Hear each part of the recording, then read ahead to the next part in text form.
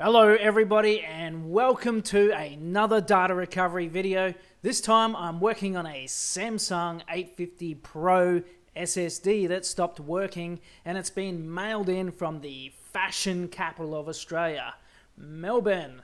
So let's take a look and see if I can recover the data. So the first thing I'm going to do is check all the electronics and see if I can find a fault there. We got a memory chip here, the main controller, we got RAM here, and we got some electronics. So we're doing a visual inspection to see if there's anything obviously wrong. Sometimes you might see burnt out marks or burnt chips, broken components. So we want to make sure it's in good health before we power it on. We don't want any unnecessary risk. All the electronics look okay there. Now we got the 5-volt input comes over to here. Down here we got our power management system. Everything looks in good condition, and another 2 memory chips. Let's get the multimeter and run some checks. So we got the SSD powered up and it is drawing 1.4 watts.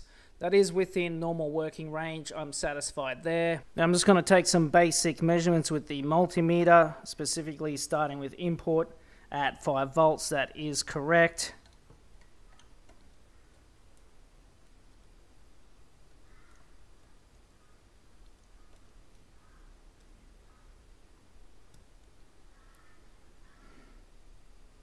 It then flips over to the back side where we're getting 5 volts.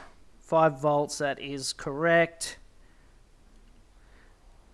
Now we'll just go down to the power management and we'll check all our inductors. This is where all the different voltages for all the different components are separated. 1 volt to the top, 3 volts to the bottom, 1.8, 1.2, 5 volts, that must be input, I can't remember. That is all within range. We'll just check this input capacitor for the voltage of a memory chip, and that's 3 volts for this model. That is correct. So there's no obvious faults with the electronics at the moment. Let's power it up where I get some feedback from the ATA registers and see what's happening, how it's detected and what it's doing. So let's turn it on and have a look. I said I wanted to look at the status register, which is down the bottom left corner. You can just see it.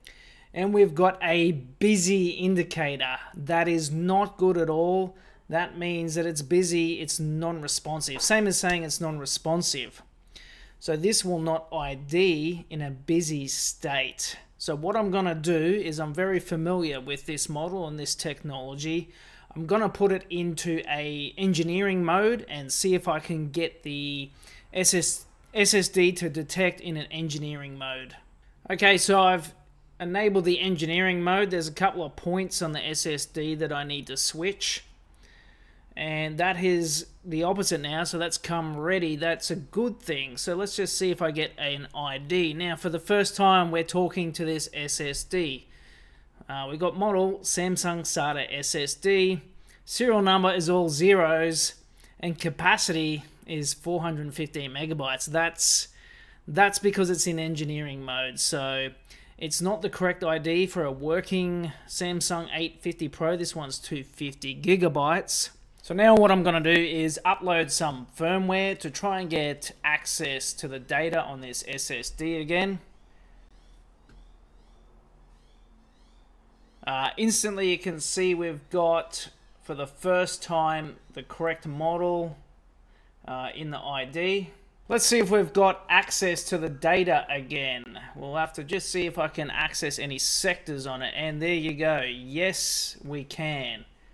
If we flip through, we now have a reading SSD. So let's see if we can get the customers' files and folders back. That's what they want. And there's some good news. We got access to all the data back in its original condition to give back to the customer. And if you need data recovery from a faulty SSD, then visit our website, zeroalpha.com.au. You can mail in an SSD for data recovery from anywhere in the country or world. Thanks for watching, and I'll see you guys in the next video.